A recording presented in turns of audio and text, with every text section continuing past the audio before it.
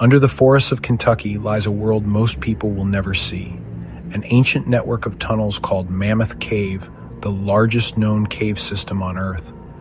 So far, explorers have mapped over 420 miles of tunnels, but scientists believe that may be less than half of what's really down there.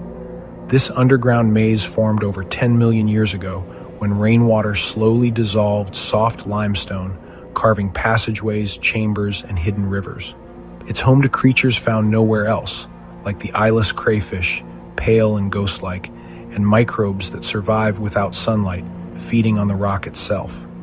Guided tours lead visitors through lit tunnels and echoing chambers, but beyond the public paths lie miles of darkness. Routes so narrow you have to crawl for hours, places where the air shifts through narrow gaps, and the deeper you go, the quieter the world becomes. Indigenous artifacts found deep inside suggest humans entered these caves thousands of years ago. But even now, no one truly knows how far they go or what still lies beyond the mapped edges. Would you explore it, knowing that even today, parts of Mammoth Cave remain completely unknown?